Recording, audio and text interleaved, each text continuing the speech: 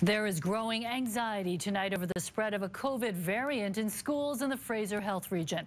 The BC Teachers Union is calling for school districts to be able to ramp up safety measures, but the province won't let them. CTV's Shannon Patterson is the latest from the hardest hit city, Surrey. As students file into Tamanawa Secondary in Surrey, dozens of their classmates are absent. This school, one of 7, where students and staff are now self-isolating after someone tested positive for the UK variant of COVID-19. Overall, we have 10 classes in self-isolation. That includes then 50 staff members on top of that.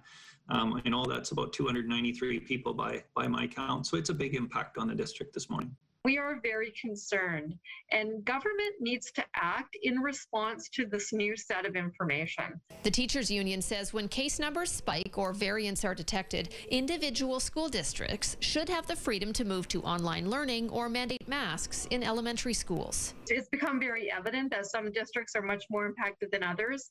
And in fact, even within those districts, some schools are more impacted than others. So why isn't the flexibility being given to the districts? We need to make changes if we're going to make changes based on evidence. And at the moment, we need to let this process unfold and find out precisely what happened. Nearly 300 students and staff in the 7 schools that were found to have variant cases are currently being tested for COVID-19. So we'll wait to see the full story, which likely will be by Wednesday. Regardless of the results, it seems unlikely the mask mandate will be expanded to include elementary schools. Based on what we know about the new variants of COVID-19, I would not recommend a change in our masking recommendation.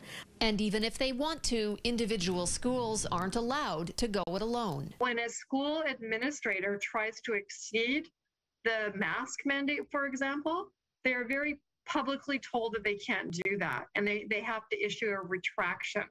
So there's really something wrong here.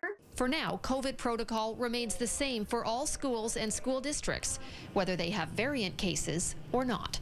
Shannon Patterson, CTV News, Surrey.